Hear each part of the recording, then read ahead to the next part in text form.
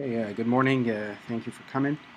So the objectives of today's talk are mainly to review the evidence surrounding the medical management of BPH. So these are sort of the different topics that I'll go through. I'll review the evidence for alpha antagonists, 5-ARIs, and combination therapy. Now, a lot of this is not new, but I thought it'd be a good review for the residents. Some of those clinical trials still come up on a lot of exams. Some of the newer data are in the PDE5 inhibitors, both as monotherapy and combination therapy with alpha blockers. There's also some new data on antimuscarinics in patients with bladder outlet obstruction, both as monotherapy and again in combination therapy. And there's some emerging data on mirabegron as well. And we'll talk about the safety profile of that medication in bladder outlet obstruction. This slide here just sort of demonstrates the high incidence of lower urinary tract symptoms across several different epidemiologic studies over the 6th, 7th, and 8th decades of life. And obviously it's one of the most common problems presenting to urological care. It's important to realize that not all lower urinary tract symptoms are as a result of BPH. Many benign conditions can cause LUTS, and BPH is sort of just part of the spectrum. And so the goals of evaluation are really to characterize the type of LUTS and the bother associated with them, identify the comorbidities and contributors, whether it be systemic disease, neurologic conditions, medications, particularly diuretics, or dietary and lifestyle factors that can contribute as well. The CUA, AUA, and EAU all have clinical practice guidelines on the management of BPH. All three recommend a thorough history and physical examination, some sort of symptom inventory, most commonly the IPSS, and urinalysis as minimum evaluation. The AUA does recommend a PSA in patients with a life expectancy of at least 10 years and in whom a diagnosis of prostate cancer makes a difference in management. But also in several studies it's been shown that the baseline PSA is actually prognostic with respect to disease progression in terms of urinary retention or the risk of surgery. The AUA also recommends avoiding diarrhea if the primary symptom is nocturia. Non-invasive flow rate and PVR is recommended by the EAU in all patients, and again, it serves as both a prognostic factor and then also to help tailor the appropriate therapy. Pressure flow studies are only indicated in complex cases with LUTS with suspected neurologic issues or failed previous surgery. Renal function testing should only be done in patients at risk of chronic kidney disease, as having renal insufficiency primarily from BPH and bladder outlet obstruction is actually very rare. And then imaging and cystoscopy is indicated. So there are three main pathophysiologic contributors in BPH. There's a physical bladder outlet obstruction from the gland itself, which is a static component. And then the increased smooth muscle tone and resistance forms a dynamic component, and the interplay of those two leads to the voiding or obstructive symptoms. The bladder also responds to outlet obstruction with detrusor instability, low compliance, and then hypo or hypercontractility, and that leads to the storage or irritative symptoms. So the treatment model focuses on those three pathophysiologic mechanisms. The 5-ARIs are thought to decrease the physical outlet obstruction by shrinking the gland. Alpha antagonists obviously act on the smooth muscle tone, and it's thought that the PDE5 inhibitors behave in a similar fashion. The antimuscarinics mainly target the detrusor response to outlet obstruction, but there's also emerging evidence that the PDE5 inhibitors can behave in a similar fashion as well. Prior to starting pharmacotherapy, it's important to consider some of the conservative treatment options in patients as well. Obviously, dietary factors in terms of reducing fluid and avoiding bladder irritants, bladder retraining, review of medications, especially diuretics, and treating other contributing factors such as constipation. Obviously, important to consider which patients are good candidates for watchful therapy and conservative management. Obviously, the original degree of bother is important, but several studies have shown that the severity of symptoms at baseline, prostate volume, baseline PSA, maximum flow rate, and even the baseline PVR are all prognostic features. So the first class of medications I'll briefly discuss are the alpha antagonists. There are three main alpha-1 subtypes. The alpha-1A is the primary GU subtype with high concentrations in the prostate, bladder, neck, and seminal vesicles. The 1B subtype is located in the vascular smooth muscle, and that's responsible for the hemodynamic adverse events of some of these medications. And then alpha-1D is in the spinal cord and nasal passages, and blockage of that results in nasal congestion. There are several of these medications on the market. Taurazocin and doxazosin are the older non-selective agents with high rates of hemodynamic adverse events. Alfuzosin, although it's a non-selective agent, does not seem to have the same adverse effects on blood pressure. Tamsulosin and silodosin are the newer subtype selective agents. These are some of the take-home points for alpha blockers that have been shown throughout various studies. They're the first line of therapy for bothersome, moderate to severe LUTS and treatment of acute urinary retention. They reduce the IPSS symptom score by about 30 to 40%. They do have a beneficial effect on the maximum flow rate. They reduce both storage and voiding symptoms.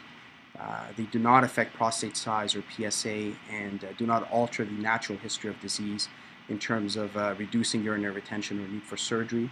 They're all considered equally efficacious, and the efficacy can be seen as early as 1 week in several of the agents.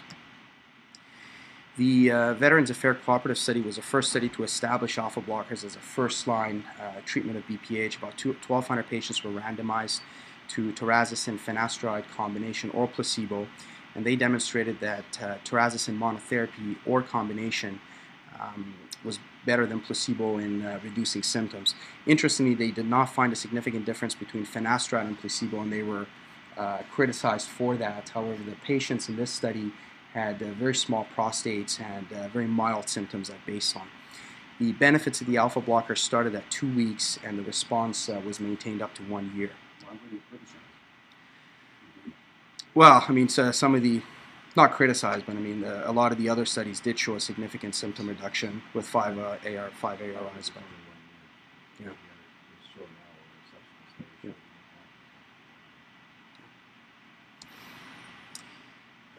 The ALTA study was a study that showed that alpha blockers don't alter the sort of the natural history of disease. They had about 1,400 patients randomized to alfuzosin or placebo, and alfuzosin reduced symptom progression, which was defined as a 4-point or greater increase in the IPSS symptom score by 30%, but there was no significant impact on the risk of acute urinary retention or BPH-related surgery. These are some of the important numbers from the ALTA study. The symptom progression in the placebo arm was about 15%. The overall risk of urinary retention was 2%. 6% of patients required invasive treatment. The reduction in IPSS was about 30%, but there was also a significant placebo response, almost a 5-point reduction in the symptom score, and that's actually a common theme in many of the BPH studies. There's always a significant placebo response. This study I just included for completion. It was the non-inferiority study of silodosin compared to tamsulosin. They demonstrated that there was, again, a 37 reduction in IPSS, which is seen with the other alpha blockers. Interestingly, that in the very highly subtype selective agent, both storage and voiding symptoms were reduced. The greatest symptom reduction was in the first 2 weeks. However, another study showed that silodosin was actually better than placebo as early as 3 to 4 days of therapy. This table here shows the adverse events compiled from some of the larger alpha blocker studies. You can see that the non-selective agents have high rates of hemodynamic side effects, dizziness, orthostasis. Alfuzosin, although non-selective, doesn't seem to have a high rate of those side effects. Tamsulosin has higher rates of asthenia compared to the other agents, and the main issue with silodosin is abnormal ejaculation or retrograde ejaculation, as high as 30%, but the discontinuation rates are still fairly low in the different studies, about 2%. The next are the 5 ARIs. There are 2 main subtypes. Type 2 is the subtype in the prostate. There are 2 agents available on the market currently. Dutasteride inhibits both subtypes, and because of that, there's a greater reduction in the circulating levels of DHT, but the intraprostatic DHT reduction is equivalent between the 2 agents. Dutasteride has a longer half-life, and both agents reduce PSA by about 50% and prostate volume by 15 to 30% after 6 months of treatment. The PLES study was the first study to show that the 5-ARIs alter disease progression. They randomized a large number of patients to either 5 milligrams of finasteride or placebo for 4 years. Yeah, sure. Yeah. I don't know how many. I mean, we often just say take dutasteride every other day.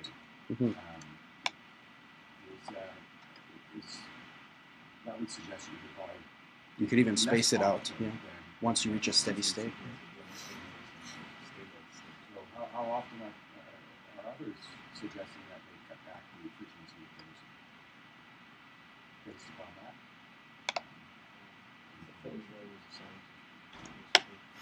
Roger. I had this discussion. He's always said 1 to 2. You shouldn't miss more than 1 day between months. So that you say for active surveillance. For BPH and BPH every 2 days. So I've been trying to think of a couple of days if we missed a day. That's what I've been saying too, but a half of 3 to 5 weeks is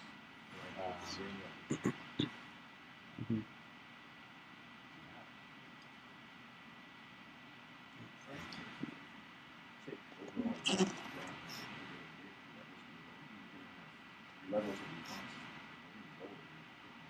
The half-life means that you build up to a steady state with your time. But your steady state will be higher. So they made a once a week dose of dutasteride. It's 3.5. Yeah, 3.5. 3.5 milligrams once a week, and then they decided to take it once a week. So it's the same total dose, 3.5 milligrams, but once a week. I mean, the implication of that in a lot of the studies, the washout period for dutasteride was always longer than finasteride. I was always wondering why. I guess it's because of the longer half-life. But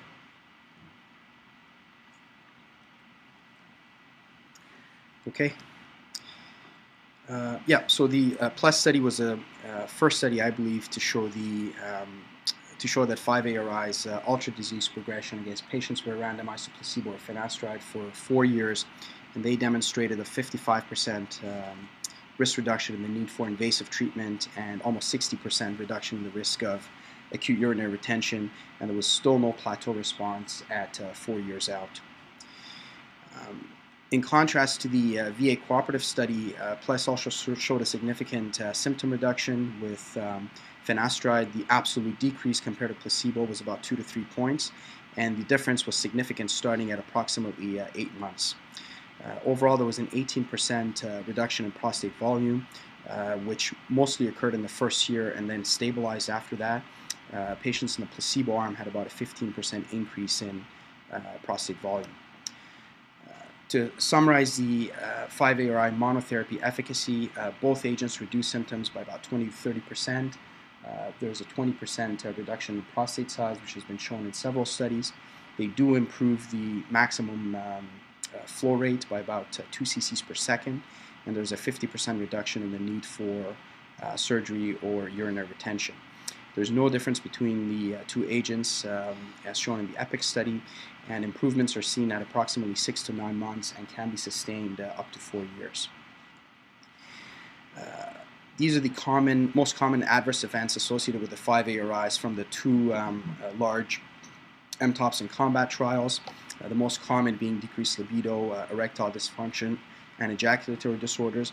I believe there's FDA warnings for possible increased incidence of male breast cancer, and then the development of high-risk disease. I thought the male breast cancer part was interesting. Most of the data on the linkage has been from a case series of about 50 cases where patients developed breast cancer 1 to 3 years after they started taking 5 ARIs. In the major studies using the 5 ARIs, there's only MTOPS had a sort of a eye-catching increase in the rate of breast cancer. There were 4 patients in the treatment arms. There were 2 breast cancers in PCPT, but 1 was in the treatment arm and 1 was in the placebo arm. This was a recently published study. This group reviewed the U.S. LifeLink health plan claims and identified about 340 breast cancer cases and compared them to about 7,000 well-matched controls. And they found that there was actually no association between 5 ARIs and increased risk of male breast cancer. I'll briefly touch on combination therapy. These are the 2 main studies looking at the combination of alpha antagonists and 5 ARIs, the MTOPS and combat trials. MTOPS had a placebo arm, whereas the combat does not have a placebo arm. Follow-up was fairly similar between the 2 studies. In terms of eligibility criteria, the combat was designed to select patients at a higher risk of progression. So they selected patients for prostate volumes of greater than 30 and baseline PSAs greater than 1.5. The primary endpoint in MTOPS was overall disease progression, and the primary endpoint in combat at 4 years was time to urinary retention or need for BPH-related surgery. In MTOPS, they defined clinical progression as either a 4-point or greater increase in IPSS, urinary retention, incontinence, renal insufficiency, or recurrent UTIs. Most of the patients that progressed by symptom progression, almost 80%. 12% developed urinary retention. Renal insufficiency did not develop in any patients based on how they defined it, and urinary tract infections were very rare. This slide here shows the main results from the primary endpoint of MTOPS, basically a decrease in overall clinical progression with combination therapy. There was a 66% relative risk reduction with combination therapy and 34 to 39% with monotherapy, depending on which one you look at. These are some of the interesting numbers from MTOPS. The number needed to treat to prevent any clinical progression with combination therapy was 8.4. But if the prostate was greater than 40 cc's at baseline, that number decreased to about 5. Both combination therapy also reduced the risk of urinary retention and surgery, and that was similar to finasteride monotherapy. The number needed to treat to prevent need for one invasive procedure was about 26, and again the number dropped to about 16 at larger baseline prostate size. I'd have to go back and look at that. I don't have it at the top of my head. That's important. Those are very low frequency events, Mm-hmm. and a relative risk can seem like a big benefit at the population level, but if I remember, that's everybody else. It's only a few percent. 3%. So, what's that?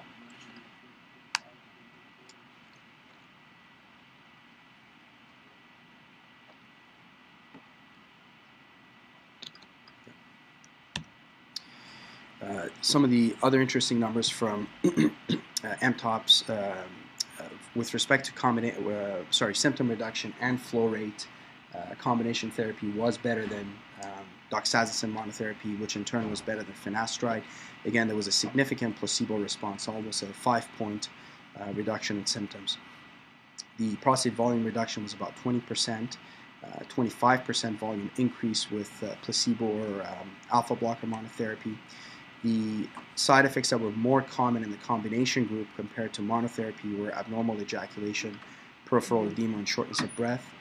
4 men developed breast cancer, which we talked about, and the discontinuation rate was about 20 to 30%, depending on which arm you look at. This was a post-hoc analysis of MTOPS, and they looked at the benefit of combination therapy over monotherapy stratified by prostate size, and the greatest benefit, again, was in patients with prostate volumes greater than 40 cc's at baseline.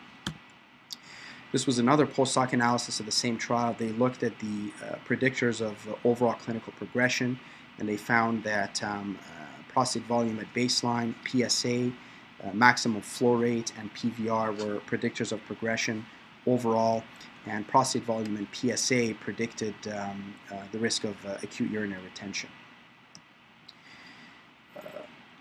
Next, we'll briefly discuss the COMBAT trial.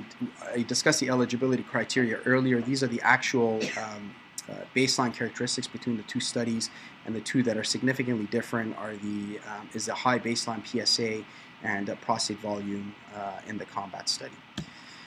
This slide shows a primary endpoint of COMBAT. Again, a significant reduction in the risk of urinary retention or BPH-related surgery with combination therapy compared to monotherapy, and combination therapy again reduced the overall clinical progression as well. With respect to the risk of acute urinary retention, the difference between combination therapy and Flomax was alpha blocker monotherapy was significant after about 8 months of treatment. This graph here shows that the combination therapy was better than dutasteride starting at about 3 months of therapy. Combination was better than tamsulosin at about 9 months of treatment, and this is with respect to symptom improvement. And this sort of makes sense, means that the alpha antagonists exert their effect in the first 6 to 9 months of therapy, while the 5-ARI is exerting its effect by reducing prostate size. After there's a reduction in the prostate size, the alpha antagonist starts to lose efficacy, and you can see that at about the 15 to 18 month range here, where the symptom reduction with tamsulosin actually decreased, whereas there was a stable response with the 5-ARI and combination therapy. Again, the post-hoc analysis shows that patients with smaller prostates do not necessarily benefit from combination therapy. So the next question is it possible to stop the alpha blocker? When is the best time, and what are the implications in terms of symptom deterioration? There have been 3 studies on this. 2 are prospective open label. One of them, the PROACT study, was a Canadian study, and there's one placebo-controlled randomized trial, the SMART. Patients in the PROACT study were treated with finasteride and alpha antagonist for 9 months, and then the alpha antagonist was taken away, and they had finasteride monotherapy for 3 months, and then half of those patients moved on to the extension phase of the study and were treated for 6 months with monotherapy. The primary endpoint was IPSS equivalence at 12 and 18 months, and they defined that as a difference of 2 or less in the symptom score. After 3 months of monotherapy, there was a statistically significant increase in the IPSS scores and deterioration of quality of life, but that was still less than their 2-point cutoff. At 18 months, however, the IPSS scores were not significantly different than at the end of the dual therapy period. But there's a significant selection bias there. Probably the patients that had symptom deterioration at 12 months dropped out of the study, and the patients that continued were the ones that actually did not have a worsening in their symptoms, and that's why you see the improvement at 18 months.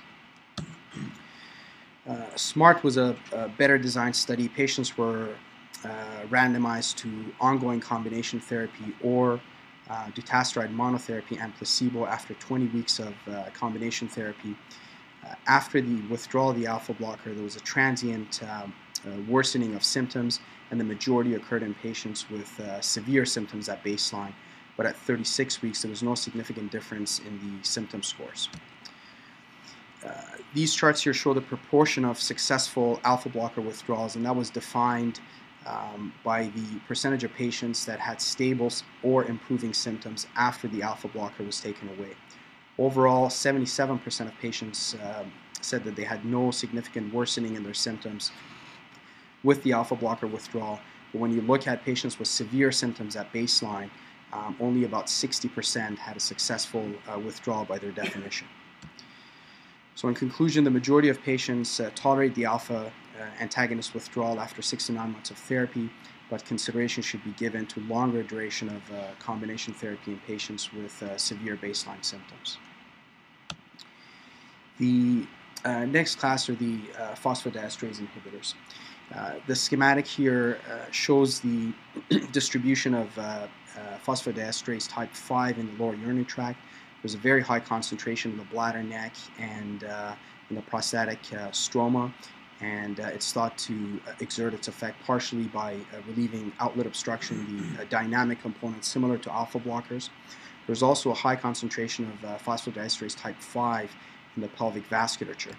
And this theory of pelvic vascular insufficiency is thought to contribute to lower urinary tract symptoms. We know there's an epidemiologic link between metabolic syndrome and BPH, and it's thought that the vascular insufficiency results in chronic inflammation, chronic ischemia, which then induces morphological or structural changes in the bladder and prostate, which in turn can cause lower urinary tract symptoms.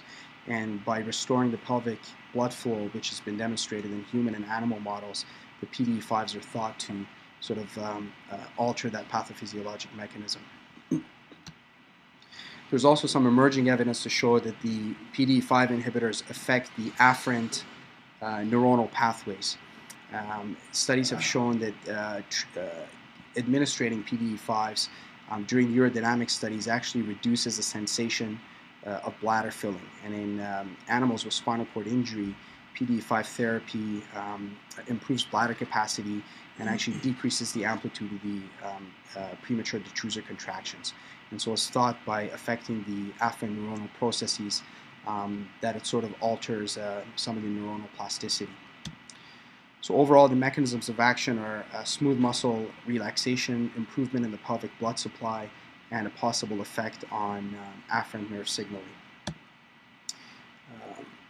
I'm not going to go over that slide in detail. There's three main types of the market. Most of the studies are on tadalafil, again, given the longer half-life and the fact that it's amenable to once daily dosing. Most of the clinical studies with PDE5s work around tadalafil. The studies on sildenafil are mostly open label and retrospective. There's one placebo-controlled randomized study on vardenafil, but again, most of the evidence is with tadalafil.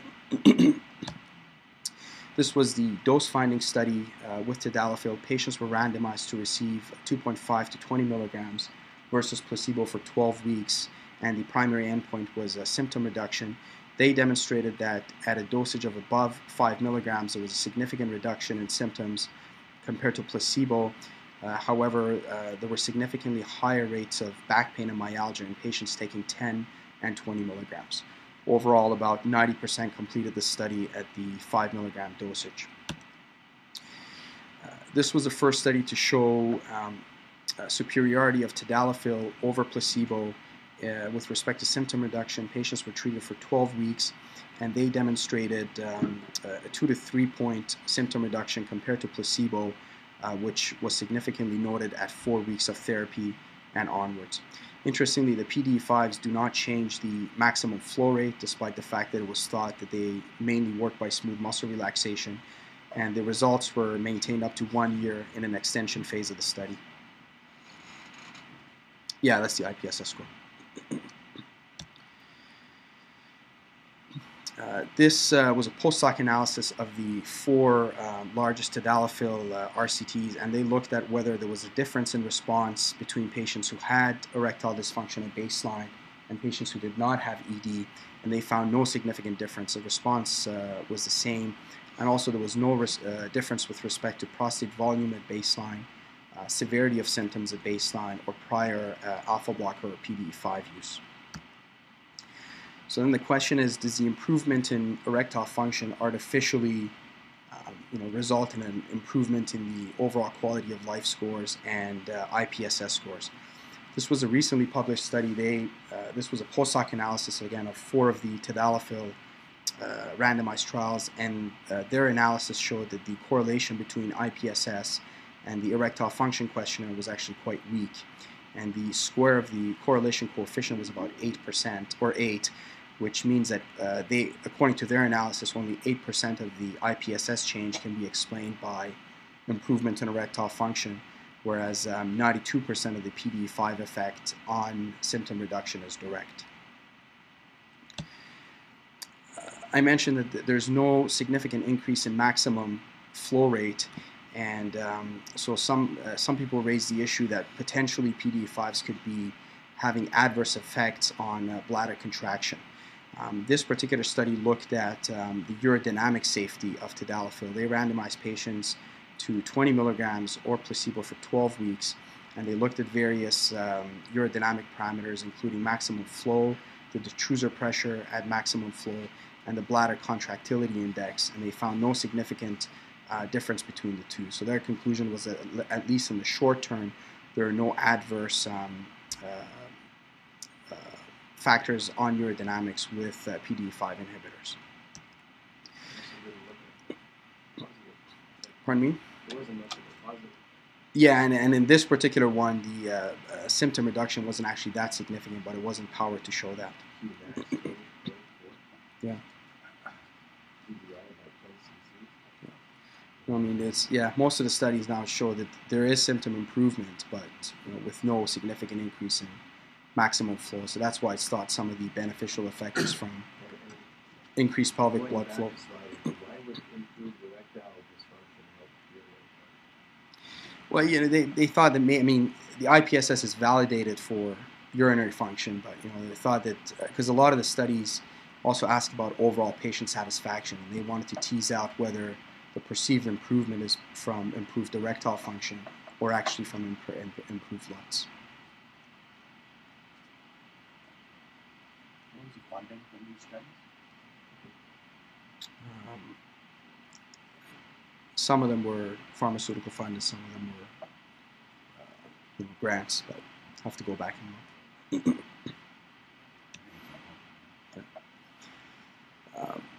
This is the sort of the only study I'm aware of that compared PDE5 to alpha antagonists. They compared tadalafil, tamsulosin, and placebo, but it was actually not powered as a non-inferiority study. It was only powered to show superior of monotherapy to placebo. So I don't think it's a very useful study. The only interesting thing it did show was that there was a significant symptom reduction as early as 1 week in both PDE5 inhibitor and tamsulosin. Several studies have looked at whether the combination of a PDE5 and alpha antagonist upfront is beneficial. There have been 5 small studies. The meta-analysis shows that there's a modest benefit, but the confidence interval is really wide, and there's only about 200 patients in all 5 studies combined. So the evidence is not very strong. There's one study that looked at whether combination therapy with a 5-ARI. These are all 5 milligram dosages. Yeah. There was one study that looked at the combination of PDE5 inhibitor and 5-ARI. I thought this was also fairly poorly designed because they only treated patients for 6 months, and so you don't necessarily expect a symptom reduction with finasteride monotherapy within the first 6 months. So I don't think that was well designed. They did show that there's an improvement in the erectile function scores with the combination therapy. So, but that's not very surprising. It was published in Journal of Urology, but I don't think that was a useful study. These are the adverse events reported in the trials with the 5 milligram tadalafil, the most common being headache, dyspepsia, and myalgia. So in conclusion, tadalafil 5 milligrams is the most studied agent and the only FDA-approved agent for treatment of BPH-related LUTs. There is an improvement in symptoms, about a 2 to 3 point decrease in the IPSS symptom score, starting at 1 to 4 weeks of treatment, and in one study maintained up to 1 year. They're equally efficacious in patients with and without erectile dysfunction. There's no effect on the maximum flow rate unless it's used in combination with an alpha blocker, and at least no adverse urodynamic features on short-term follow-up, and very modest benefit when combining it with an alpha blocker. I think the question that really hasn't been addressed in any of the studies are whether it actually alters the natural history of BPA, so whether long-term therapy would decrease the risk of urinary retention or a surgery analogous to 5-ARIs. The last class that I'll talk about are the antimuscarinics. The mechanism of action we all know. There's an abundance of type 2 and 3 muscarinic receptors in the bladder, and the antimuscarinics are thought to mitigate the detrusor hypercontractility in response to outlet obstruction. You see that in about 70% of patients with outlet obstruction. There's also high concentrations of the type 3 receptor in the prostatic stroma, and it's also thought to decrease outlet resistance when administering these medications. And there's some emerging data that there are effects on afferent nerve signaling and alterations in perception of bladder filling similar to the PDE5s. And then clinically, men obviously have both storage and voiding symptoms, and the storage symptoms are often more bothersome. Most of the trials on antimuscarinics were done in the context of add-on therapy in patients that actually had residual symptoms after a period of alpha blocker therapy. The PVR in most of these studies were less than 200. Most did show a significant improvement from baseline, but there was also a significant placebo response. 3 of the studies showed a significant response compared to placebo with a low risk of overall urinary retention, only 0 to 3%. The TIME study was the first study to look at the combination of antimuscarinics with an alpha blocker up front and compare that to monotherapy and placebo. Again, PVR in this cohort was less than 200, and the patients didn't appear to have a high rate of bladder outlet obstruction. The mean maximum flow was 12 to 13. They showed that combination therapy reduced symptoms, improved quality of life, and reduced urgency, urgent continence, frequency, and nocturia, whereas the alpha blocker monotherapy only reduced the IPSS symptom score, and the antimuscarinic monotherapy only reduced urgency and continence. So there's some evidence that the combination therapy is superior to either monotherapy alone. This was a post-hoc analysis of the TIME study, and they looked at patients with small and large glands. In patients with large prostates, combination therapy appeared to be more efficacious in terms of symptom reduction and reducing urgency, frequency, and urgent continence, whereas in patients with smaller prostates, monotherapy either with tamsulosin or with an antimuscarinic was efficacious. This was a recently published study, Neptune. They again looked at tamsulosin monotherapy compared to 2 different arms of combination therapy with solifenacine and placebo. This group seemed to have higher rates of bladder outlet obstruction. The mean maximum flow was only 9. And they demonstrated a significant symptom reduction in all 3 treatment arms compared to placebo, but there was no significant difference in symptom reduction between combination and alpha blocker monotherapy. It was solifenacine, vesicare. They used 6 and 9 milligrams. It was a European study, so I think doses here are 5 and 10, but they use 6 and 9 milligrams. Yeah, I mean, they didn't demonstrate, there was a slightly less frequency with combination therapy, but really no difference in the hard endpoints in urgency, urgent continence, or pad use. But despite that, patients reported better quality of life scores with combination therapy compared to the alpha blocker monotherapy. These are the adverse effects associated with antimuscarinics, at least in combination with alpha blocker from the available trials. Most common is dry mouth. Discontinuation rate was about 2 to 9%. It was a very small, clinically insignificant increase in PVR, about 15 cc's, and no change in the maximum flow rate. So in conclusion, antimuscarinics are safe as add-on to beta blocker monotherapy in patients who have residual storage symptoms after alpha blocker therapy. Improvement in efficacy with de novo combination does not seem to be large. There should be a consideration given to combination therapy upfront in patients with larger prostates and predominantly storage symptoms, and there's a low risk of urinary retention.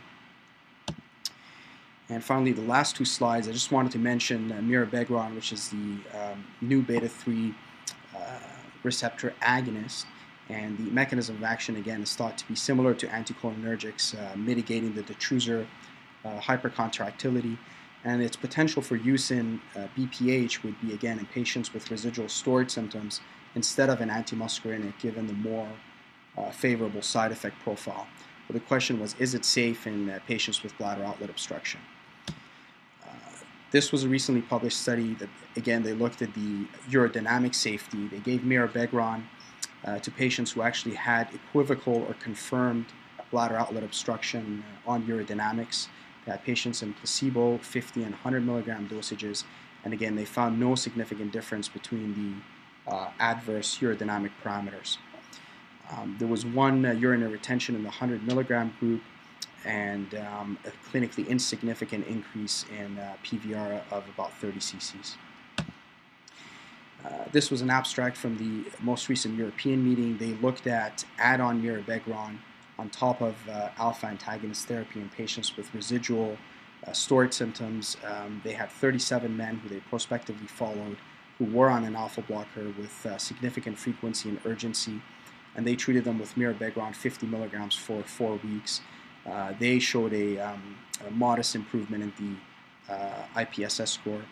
None of the patients developed urinary retention, and one had an allergic reaction, and only one patient with dry mouth. So a more favorable side effect profile compared to the antimuscarinics. So in conclusion, there's minimal evidence for use of mirabegron in BPH and bladder outlet obstruction. The short-term urodynamic safety has been demonstrated in one study in men with equivocal or confirmed obstruction.